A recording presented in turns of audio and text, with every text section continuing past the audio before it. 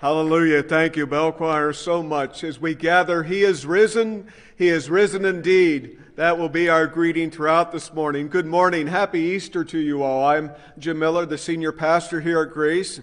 Welcome to all who are gathered in person and to all who are joining us online. We look forward to celebrating the Easter news with you and pray that this service will be meaningful in a way that will cause each of us to want to grow closer to the one who overcame all for us. I greet you in the name of Christ, the risen one. A couple of things about our service this morning that I wanted to share. First of all, there is a notebook in each of the pews for those of you here. If you would just take a moment, if you haven't already, and sign that and pass that along to the person beside you. Online, if you would put your name in the chat. We just want to celebrate the fact that you are here, that you have taken this time to celebrate Easter here at Grace. On our altar this morning are white roses in loving memory of Fran Blenderman. Fran, a longtime member of Grace, passed this past week, and so our prayers go out to Marty and to the Blenderman family. And I can only imagine what Fran is experiencing, what the Easter celebration must be like in heaven. And so let us be keeping them in our prayers. For today's service, we are so glad that you are here, and especially we are thankful for our little ones who are here. That's not easy to get out the door with little ones, I remember. And so we are glad that you are here, and we hope that you will find this service meaningful for them as well. Now, we do offer our parlor, which is just over to my right in the back. If you ever need, if we call it our wiggle worship room, if you need a place to stretch with your little one at any point in the service, you'll still be able to hear the service in there. But please do not mind. I think it's joyful noise when we have our little ones here amongst us. That's not something I take for granted. In fact, I don't take for granted the fact that we can gather for our worship experience. We showed the video a few minutes ago that was put together in the midst of COVID, singers coming together and through technology to offer the powerful hymn, Christ the Lord is risen today. Each time I watch that video, it reminds me of a couple things. One, I love the diversity of that choir. To me, that's what God's kingdom looks like. And as I look out upon our gathering here, I give thanks for our diversity. I give thanks that it's more than a statement that we put on our Grace Notes or web page. All are welcome. We are so glad that you are part of our gathering here at Grace. Speaking of all being welcome, we will celebrate Holy Communion in this service. We practice what's known as open table here at Grace and throughout the United Methodist Connection. What that means is all are welcome to come and to receive. Our ushers will guide you when it's time to come forward. Right now we are dispensing communion in this plastic cup here. And again, I give a brief demonstration. We're having a bit of struggle with these. So when it comes time to open it, you just see the tab on there and press it all the way down till you hear it click. That will open it hopefully to the wafer that's on top and the juice. If you end up drinking the juice first and then the wafer, that's okay. You're not doing anything sacrilegious there, all right? And we're going to get to the point, I'm hoping later this spring, when we won't have to do that anymore. We will offer this for those who aren't there yet, but know that that's something that we are keeping in mind. As a church, as I mentioned, we are part of the United Methodist Church, and we celebrate the connection of churches throughout the world. Starting next Sunday morning at 9:15, I, along with Deacon Helen Ballou, will be leading a class that talks about what it means to be United Methodist. I want to show you this brief video clip now that describes a little bit, that reminds us that we are, in fact, a connectional church. I invite you to watch the monitors.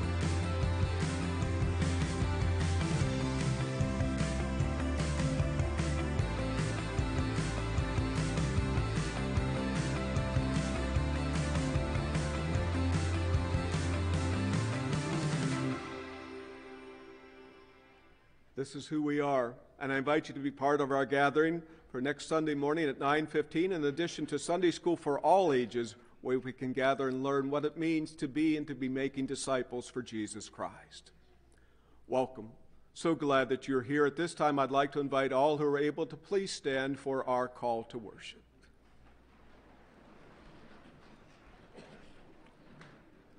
Christ is risen. Glory and honor, dominion and power be to God forever and ever. Christ is risen. Hallelujah. Let us join in singing hymn number 302, Christ the Lord is risen today. It'll be on screen as well.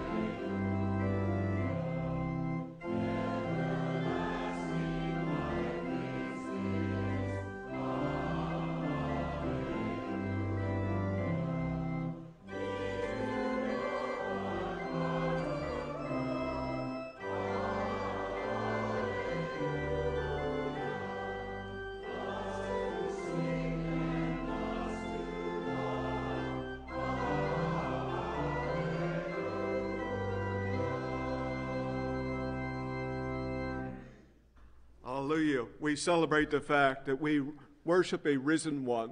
I invite you to be seated, please. And now let us open ourselves unto God in prayer. Let us pray together.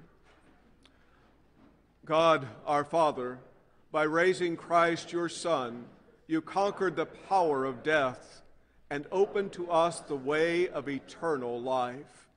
Let our celebration today raise us up and renew our lives by the Spirit that is within us.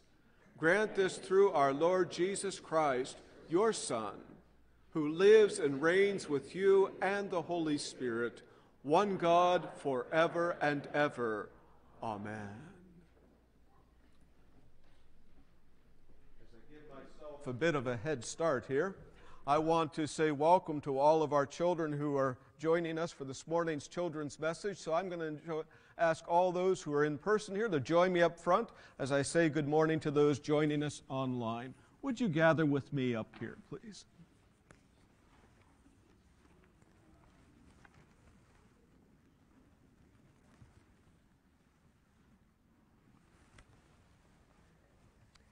I know it's a little crowded up here, but we can do this. Okay, very good. Thank you.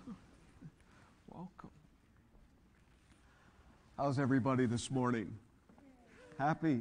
I'm going to say the word, but I want you to tell me. What special day are we celebrating today? You knew it already. That's right. Has your celebration started? You started it off well by coming to church. I commend you for that. I'm so glad that you are here. What else are you doing to celebrate Easter today? Just shout it out loud. What sort of things are you going to do? Find Easter eggs? Yeah, all right. Well, sure. You know, I was thinking, I didn't do it. Wouldn't this space be a cool place to have an egg hunt? Could you imagine all the fun places that we would have to see? But what do eggs have to do with Easter? Does anybody know? Well, a long time ago, in a Sunday school class, a teacher asked the students that question. What do eggs have to do with Easter? And she gave them all an assignment to go out and to find something that would fit into the egg and talk about why that would refer to Easter. And so they did that. And so I wanted to show you a couple things that they did. The first student brought back an egg, and he opened, and they said, "What do you have in that egg?" He said, "I found a small cross." The cross, after all, reminds us of Jesus and the fact that he gave his life for us. So that was an important point, wasn't it? Then another student came in and brought this egg. She said, "I put a lifesaver in it." I thought, well, what's that have to do with Easter? Well, she explained, Jesus is our lifesaver. He's the one who gives us new life. So again, that was a very good response. Then another student, she brought in this green egg, and she opened, and they said, "What do you have in there?" She had a rock, a stone. I said, why a stone? She said, "Remember Easter morning, how they found the stone was rolled away from the tomb, that Jesus was not dead, but was alive." And then they turned to Billy. Billy was a student who often got bullied at school. Bullying's a terrible thing, isn't it? He often got made fun of because he often had trouble with the assignments and such. And so they turned to Billy and they said, "Billy, what did you put in your egg?" And he opened it, and it was nothing.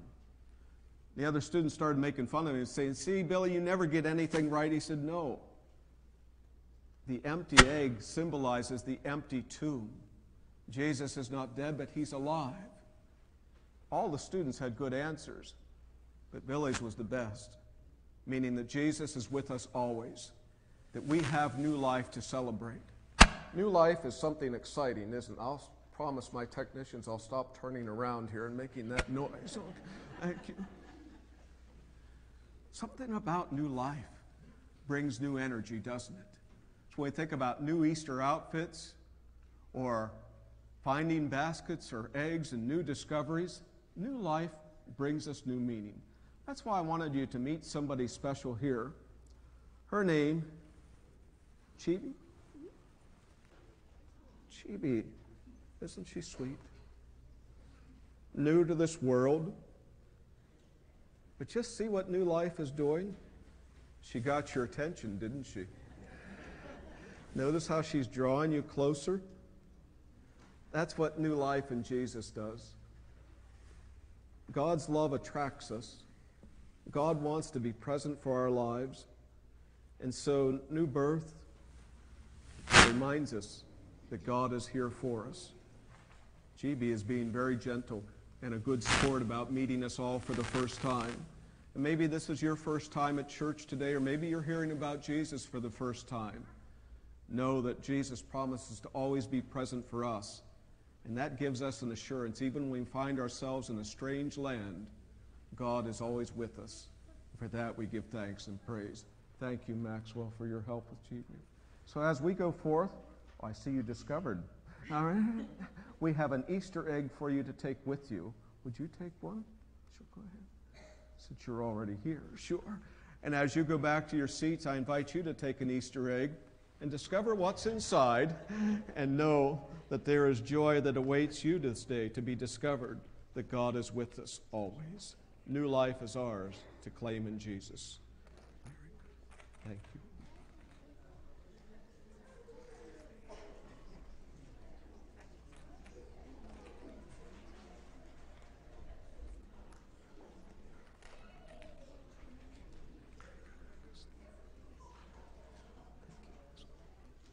So you were right behind me. Thank you, David.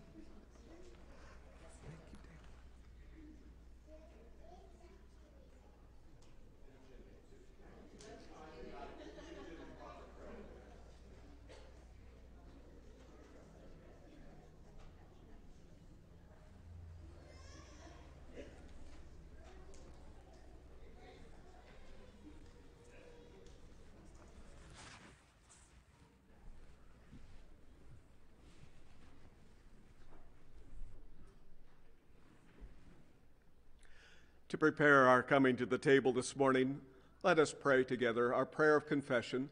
I'll start and you'll respond where the bold print appears. Christ, we come to the empty tomb.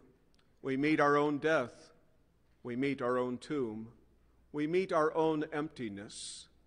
And we remember how we have treated other people, members of our family, friends, and neighbors. Lord, we come to your tomb.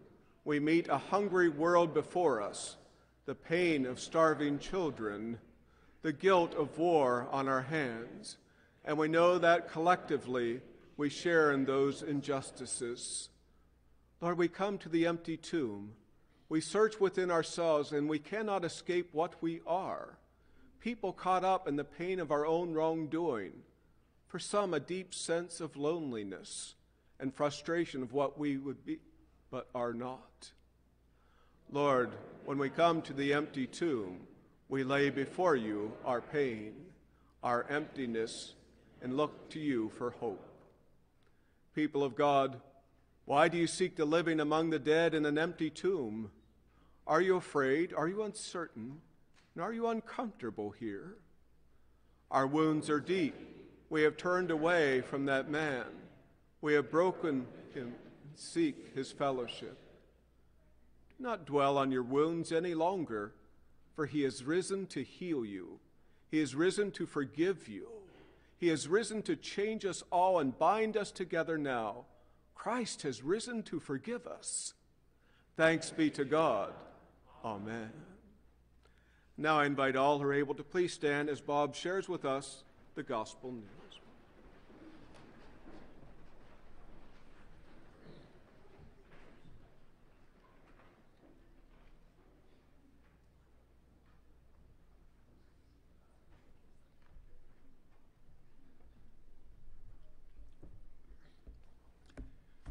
Well, good morning, church.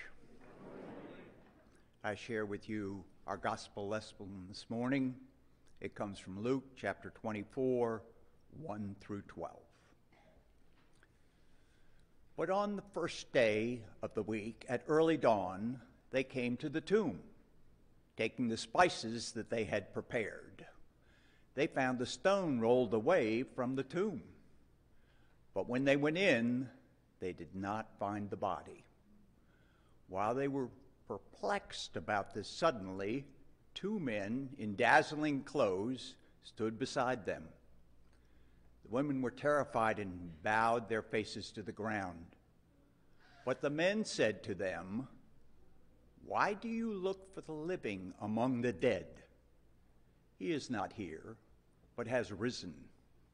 Remember how he told you while he was still in Galilee, that the Son of Man must be handed over to sinners and be crucified, and on the 3rd day rise again." Then they remembered his words, and returning from the tomb, they told all this to the 11, to all the rest. Now it was Mary Magdalene, Joanna, Mary, the mother of James, and other women with them who told this to the disciples. But these words seemed to them an idle tale, and they did not believe them. But Peter got up and ran to the tomb. Stooping and looking in, he saw the linen clothes by themselves. Then he went home, amazed at what had happened. The word of the Lord for the people of the Lord.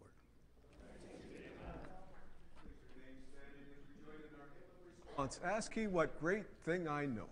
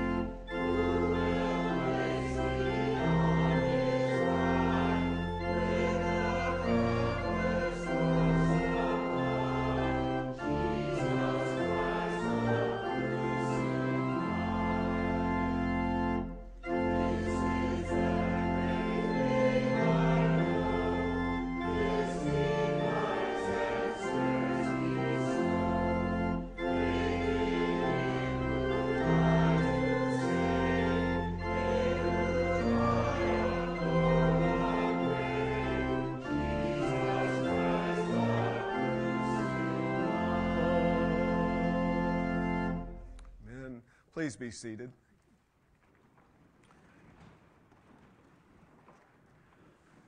I ask that you pray with me. Oh Lord, we thank you. We thank you that we have the Easter news to celebrate. All has been overcome. A right relationship with you is possible. Our eternal home, eternal life is ours to know in you because of Jesus Christ. Because of his life, his crucifixion, and his resurrection and ascension, we have new life to celebrate this day. Lord, we pray for your blessing upon this time of reflection as we prepare to come to your table, the true Easter feast. Oh, we anticipate our meals and our fun gatherings, but truly in this meal, this sacrament, we experience your presence anew. None of us have earned this invitation, yet all of us are invited. Help us to respond. Allow your Holy Spirit to work in and through this time that you truly will be glorified, we pray. In Jesus' name, Amen. Well, it happened again last evening. Our house got egged. No, I don't mean an act of vandalism there. You may recall last year we signed up for this, and we did it a second time. This wonderful organization called Safe and Sane works through many of our local high schools where they work to provide a safe place for students to gather after they graduate. So as a fundraiser, what they do is they offer to stuff and fill Easter eggs and then hide them in your yard for you. So I am so grateful for this, just for the fact, having sunrise service and my wife Betsy working night shift, why it wouldn't have been possible for us otherwise. So now we can have an egg hunt for our grandchildren after the service today. They did for us what we could not do for ourselves. Now, take that to the nth degree, and you'll have what we are celebrating in the good news of Easter. Jesus has done for us what we could have never done for ourselves. Jesus makes it possible to have a right relationship with God, a full life, a complete life, eternal life, not something we earn, something that Christ has done for us. And so we celebrate this joy today. God wants each and every one of us to be in right relationship. All are welcome. This is the joy we celebrate. It wasn't a joyful moment when the women went to the tomb that Easter morning, as Bob shared with us. They were grieving. They were mourning. They were hurting. Perhaps you come with a heart filled with grief this day. And yet, when they got there, they found that the stone was rolled away. I don't know how they had planned or what they thought they were going to do to be able to move that stone, but as an impossible obstacle as it must have been, they didn't let that stop them from making that journey that Easter morning. I'm so glad that you've let nothing stop you from coming to this time of worship online in person. I'm glad you didn't let the criticism of others or maybe of yourself keep you from celebrating the Easter news. What we see in their lives is this powerful transformation. They see the stone is rolled away. They go into the tomb. What courage! And Jesus' body's not there.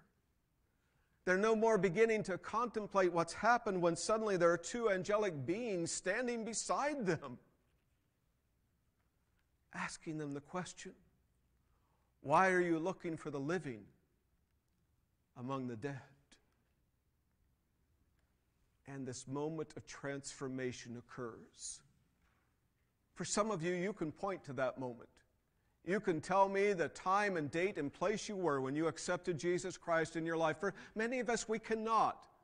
But we know God has in somehow, some way, gradually worked in our lives where we've come to know there is joy, there is new life in the Easter news that we celebrate. It's all around us.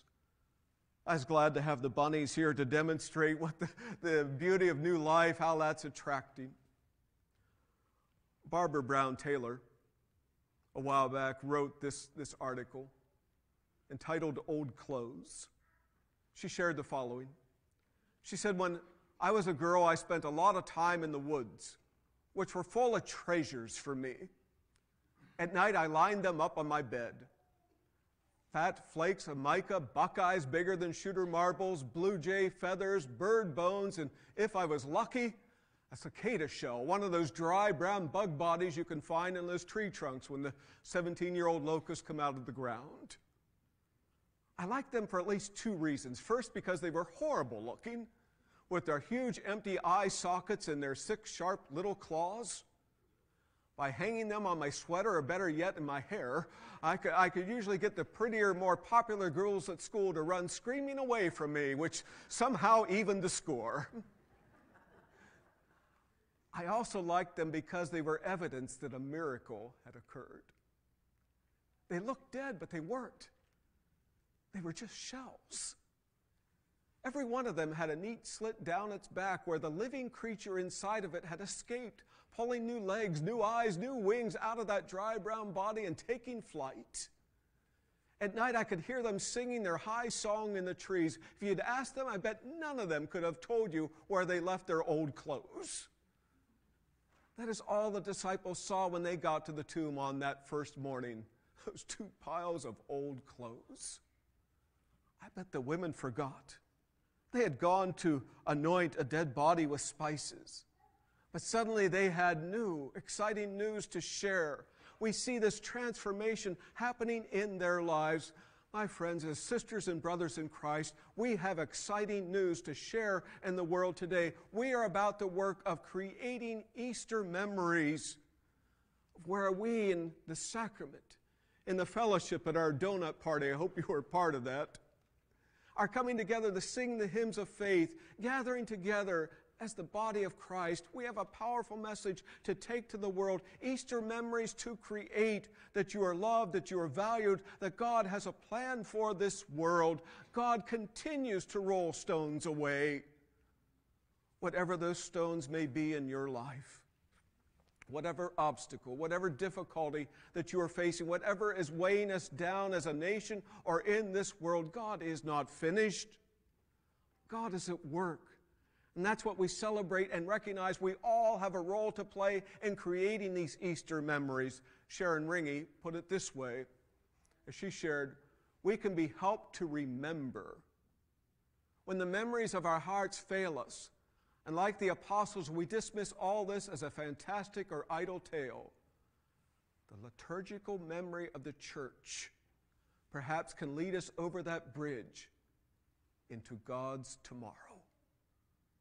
Our role as the church. What memories of Easter are we helping to create? They're all pointing to the story where we experience the living presence of God and being offered a changed way of life. That's the message we have of Jesus Christ to bring to the world. That's what the angels said to the women at the tomb. Why are you looking for the living amongst the dead? He's not here. He is risen. Remember what he told you.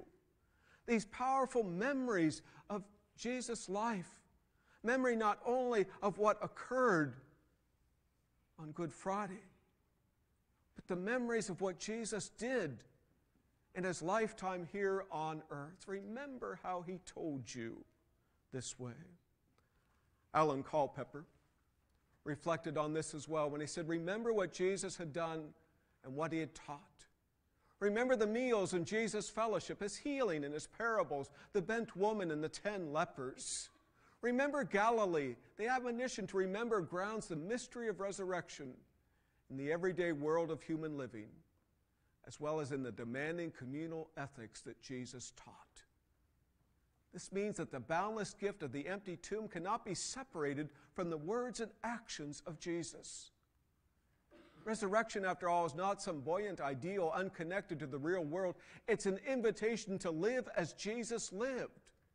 A doorway to a life in which meals are shared with enemies, healing is offered to the hopeless, prophetic challenges are issued to the powerful. Only now it's not Jesus who does these things. It is we ourselves who see at last the subversive power of the resurrection in order to live it now. It's all around us. You see, we really didn't have to have an egg hunt at our house today. Here they were having one in our own neighborhood earlier in the week. I read about it, and so I called my daughter, who has our 2 grandchildren, and said, I know you're in Hagerstown, but right here in Newmarket, they're having an egg hunt. Could you bring the children over? And so they did. They were gathering in the soccer field right behind our house. I knew it would be close. It started at 5, and 5 till she pulled into the driveway, and we just had to make the journey. My granddaughter Reagan, 3 years old, she was primed for it. She had her basket. She was ready for this hunt. We were scurrying down the street to get there when we went a bit too fast and she tripped and fell. And I thought, oh no.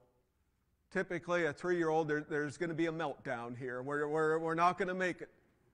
But she was so determined to get there, she got up from the ground as fast as she fell to it and kept going, not noticing the bruise, the injury on her knee, and we made it.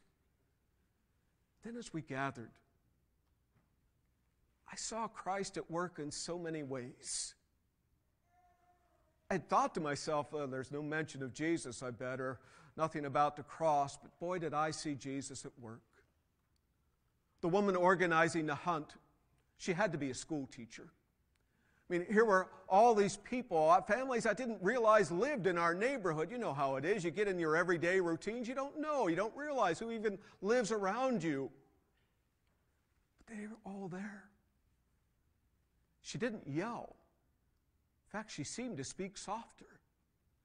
And the children zeroed in to what she was saying.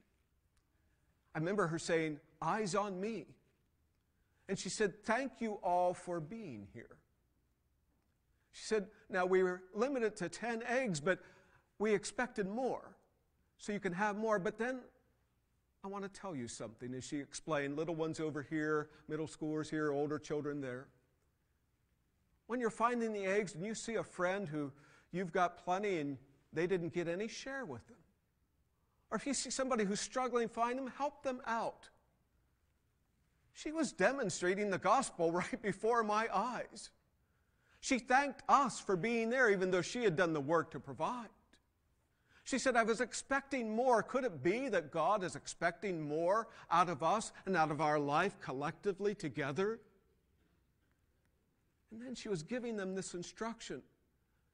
Help one another. Remember the scripture where Jesus says, if you have 2 tunics and your brother has none, give them one. Help one another.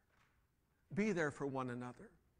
This is how we are creating Easter memories as a people of God. The women played a valuable role in creating that Easter memory. When they saw this empty tomb, when they encountered these angelic beings, and were told to remember. It's now they go back to tell others.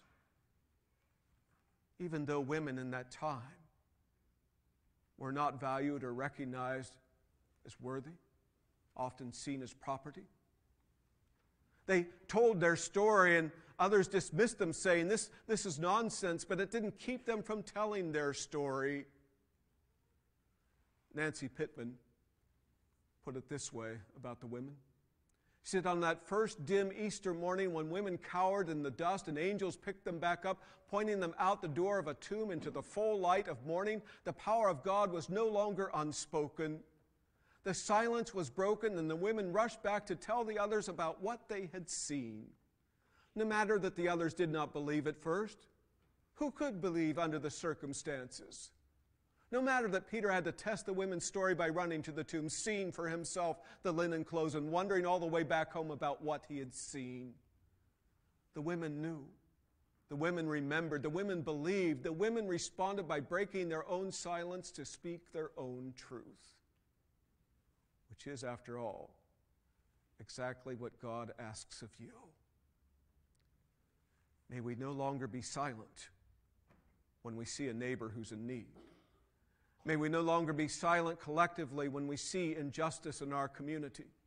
May we no longer be silent when there's the need, when there's someone who does not know that their life is valued, that they are accepted. We celebrate as we come to the table God's love that expects us. There's nothing more loving than to have expectations, after all. How sad if a parent does not have expectations of a child. What are God's expectations of you? Do we always fulfill them? No. But God is there to help us up when we fall. And that's what we celebrate as we come to the table. This weekend, with our Good Friday service, at noon we had that 12 to 3 p.m. time period that we traditionally think about, that being the time when Jesus was on the cross. I try to find some quiet ways to spend that time. After our service, we left it in silence. I came back to the church, and one of the books I was looking at online was done by Reverend Hamilton a few years ago. We did a study of the 7 last words of the cross. In that account, he shared about a man named Ron. Ron taught at an elementary school in Kansas City, Missouri. One day Ron had to stay late, but when he came out and was walking across the school grounds, there was one of his students, Jonathan, still on the playground. He said to Jonathan, he stopped and talked to him and asked why he was still there, and he learned that Jonathan's mom had left their family. His father was working all sorts of strange hours, so there really wasn't anyone at home. Ron talked with him and encouraged him to go home, and after that he did special things to help Jonathan out. Later, Jonathan's dad had to put him into foster care. And then later, Jonathan came back to his father, back and forth. And finally, his father turned to Ron, his teacher, and asked him would he prayerfully consider bringing Jonathan into their home and raising him. Well, Jonathan, as they said yes, was nurtured, would go on to graduate Kansas State University, would travel the country. Hamilton writes he would marry a beautiful young woman. He described her that way because the young woman was Adam Hamilton's daughter, Danielle. And they talked about how he had been praying for her one-day spouse since she was an infant. But little did he know that that person would be that young man early in life with such instability would be provided and cared for in a powerful way. That's the story of the gospel. Even though we go through unstable times, we've gone through some unstable times and battles with COVID. As we come out of it, we go through times of division as a nation and in this world as we pray for the people of Ukraine and all who are in need. But we are reminded that God is at work. The Easter memory we celebrate this day is the fact God is not finished. We give thanks that God continues to work in this world. What Easter memory are you creating? How is your life in seeking Christ providing an example to someone else? A while back I was visiting my mother in Ohio. We got on the subject of Easter. She asked if we were doing a sunrise service. I said, oh yes, we did. She said, I remember when you were very small. I got up for sunrise service, our choir was singing, and I happened to remember that Easter gifts were still in the trunk of the car, so I needed to carry those in before I left, and I went to do it, and it was so cold the trunk was frozen shut. So I went in and woke your father, and he came out, and we struggled to get the trunk open. Finally, we boiled some water and poured it on there, and we finally got it open. I took off praying that nobody would stop me for speeding as I made my way to church, she said. And I got there just in time as the choir was processing in, and I joined the procession. Now, that's been a lot of years ago. I couldn't tell you what gift we got that Easter morning. I don't think she could either. But her telling that story reminded me and spoke to me today. And how even when we face the challenges, even when we face the frustrations of life, she continued. She could have called it a day and said, forget it, I'll sing in next year's service. But she continued on. And that inspired me. And I pray that will inspire you this day, despite whatever battle you're facing, that we continue in this journey, because your Easter memory that you're helping to create is vital to this world. I close with this passage that Pastor Ricky shared some years ago. He wrote, the resurrection of Jesus Christ from the dead was never meant to be proved but experienced. As a matter of fact, it cannot be proved as no one of us was there. We have to take the word of others who were. Those early witnesses were very passionate about their testimonies. Many were to be martyred in defense of their convictions, but ultimately the resurrection is to be experienced, not proved. The most convincing evidence of the resurrection of Christ is the transformation of the people who know Jesus and believe in him. I decided long ago the only proof of Easter I will ever need is memory. I remember what my life was like before I met the living Christ, and I know what my life is now as I share it with him. I would not stand here and tell you I'm always the man I should be, but thanks to the living Christ, I'm not the man I used to be either. The risen Jesus Christ has made all the difference. May that be the Easter memory being created in your life and mine and our life together as a community of faith. Thanks be to God. We celebrate anew the Easter news this day. Amen. And so with thanksgiving in our hearts, we participate in the work of Christ in many ways, and one of those ways is through our morning offering. And so we invite our ushers to come forward as our choir shares with us.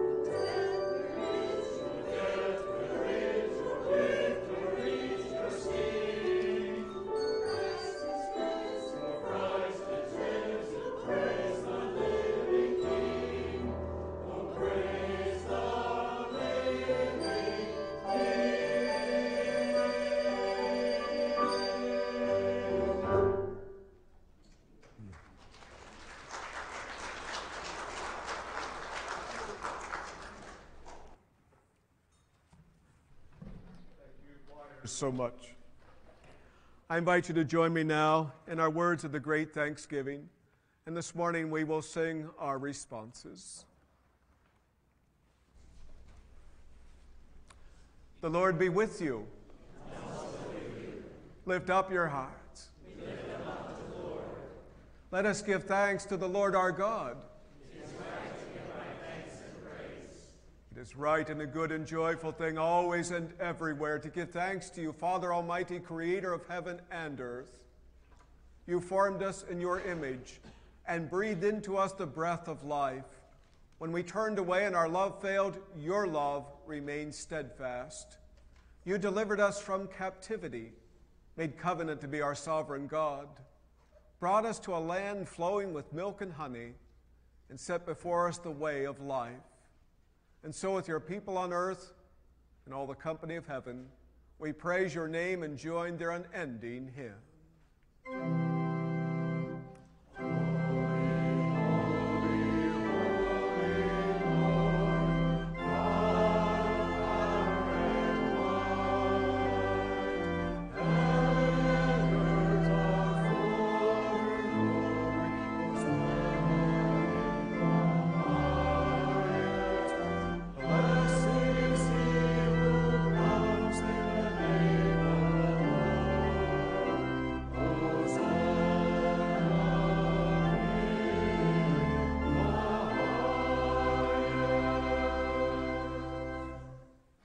Holy are you, and blessed is your Son, Jesus Christ. By the baptism of his suffering, death, and resurrection, you gave birth to your church, delivered us from slavery to sin and death, and made with us a new covenant by water and the Spirit. By your great mercy, we have been born anew to a living hope through the resurrection of your Son from the dead, and to an inheritance that is imperishable, undefiled, and unfading. Once we were no people, but now we are your people, declaring your wonderful deeds in Christ, who called us out of darkness into his marvelous light. When the Lord Jesus ascended, he promised to be with us always in the power of your word and Holy Spirit. On the night in which he gave himself up for us, he took bread, gave thanks to you, broke the bread, gave it to his disciples, and said, "Take, eat. This is my body, which is given for you. Do this in remembrance of me." When the supper was over, he took the cup, gave thanks to you, gave it to his disciples, and said, "Drink from this, all of you. This is my blood of the new covenant, poured out for you and for many for the forgiveness of sins. Do this as often as you drink it in remembrance of me." On the day you raised him from the dead, he was recognized by his disciples in the breaking of the bread. And in the power of your Holy Spirit, your church has continued in the breaking of the bread and the sharing of the cup. And so in remembrance of these, your mighty acts in Jesus Christ, we offer ourselves in praise and thanksgiving as a holy and living sacrifice in union with Christ's offering for us as we proclaim the mystery of faith. Christ is alive, Christ is risen, Christ will come again.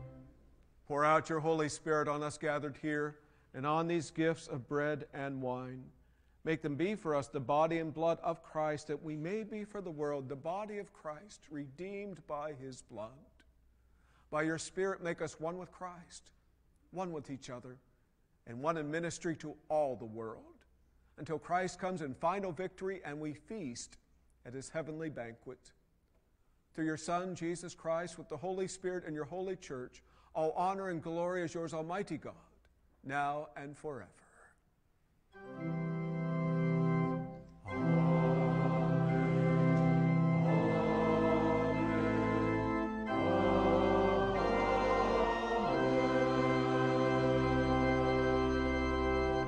Now, as children of God, we are bold to proclaim, and I invite you to say this prayer in whatever way you have learned it, and the words are before us. Our Father, who art in heaven, hallowed be thy name. Thy kingdom come, thy will be done, on earth as it is in heaven. Give us this day our daily bread, and forgive us our trespasses, as we forgive those who trespass against us. And lead us not into temptation, but deliver us from evil. For thine is the kingdom, and the power, and the glory forever. Amen. The body of Christ given for us, the blood of Christ shed for us, the true Easter memory is ours to claim and live this day. All are welcome to receive. I invite our servers to come forward.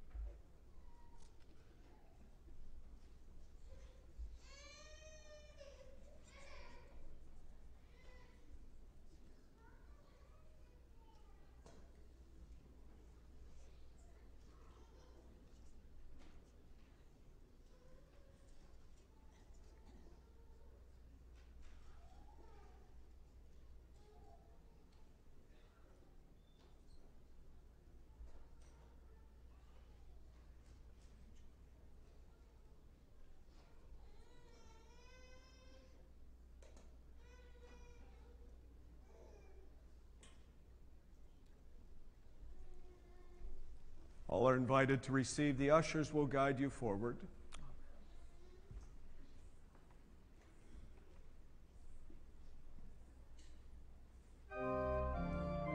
Let us sing the Easter hymns as we receive this day.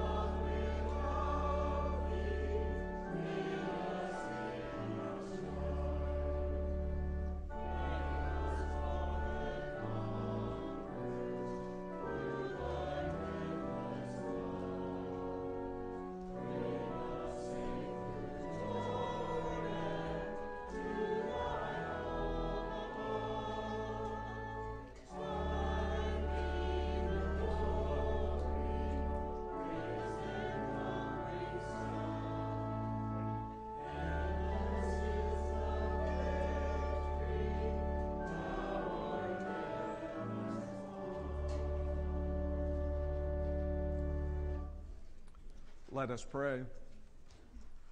Lord, we thank you. We thank you for the Easter memories being created this day. Thank you for meeting us right where we're at. Thank you for hearing the pleas of each of our hearts and for those that we intercede for. Lord, none of us leave here the same person that came in, not because of who we are, but because of who you are. Thank you for how your Holy Spirit continues to lead and work in our lives and through our life together. Be with all those everywhere who look to you, who are wondering this day is their hope. We are reminded there is hope in the one who meets us in this holy meal. Bless us, O God, and use us to your glory, we pray, in Jesus' name. Amen. Debbie is going to give us a word of instruction about our closing hymn there. Good morning, Debbie.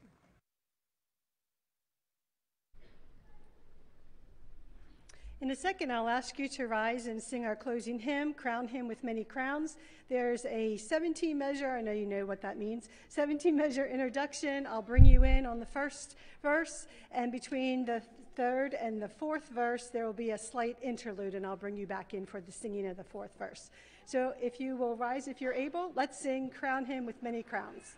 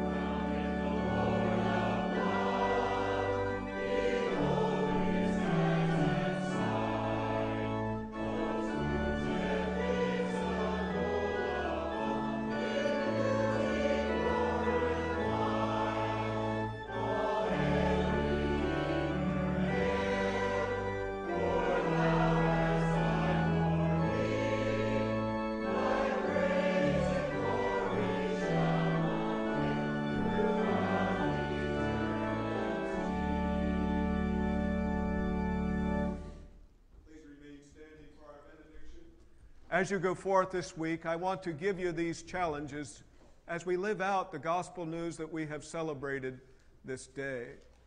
What memories of Easter are you helping to create? How are these memories pointing to the story where we experience the living presence of God and are being offered a changed way of life? As Dr. Ringy wrote, how can the liturgical memory of the church lead us over the bridge into God's tomorrow?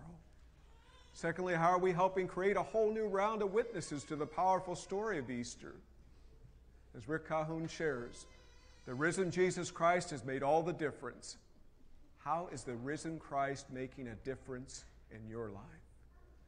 And now we're all going to be part of the choir as we're going to join in singing right where you're at, the Hallelujah Chorus. Thank you for being here today.